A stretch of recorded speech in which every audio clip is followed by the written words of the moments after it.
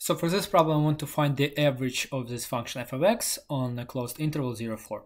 So first, remember the formula that we have the average value is equal to 1 over b minus a of integral a to b of f of x dx, where a and b in this case is 0 and 4 correspondingly. So in other words, I'm going to have 1 over 4 minus 0 times the integral between 0 and 4 of e to the power of square root of x dx. So our problem is to figure out that integral, and especially like how to integrate the function of the form e to the power of square root of x.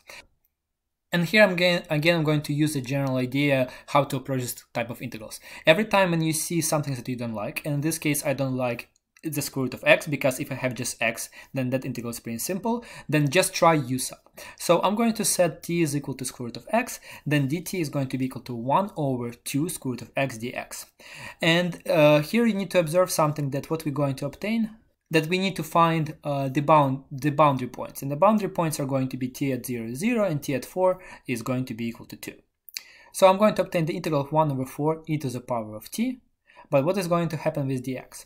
For that case, just observe that we have the part, the dt, of 1 over 2 square root of x dx.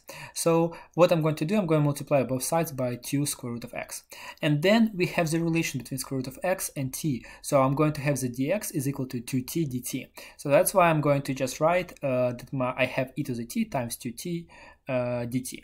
And here I'm going to put my boundary points, and again 2 is going to get cancelled out, so I'm going to have 1/2 of integral between 0 and 2t e to the power of t dt. And this integral is pretty familiar, and here I just need to use integration by parts. And if I'm going to apply the general technique for integration by parts, then I'm going to have 1/2 times t e to the t between 0 and 2 minus the integral of the exponent. And if I'm going to just do a simple algebra, and then integrating my function, I'm going to get e to the t, you can see that my final answer is going to be e squared plus 1 over 2.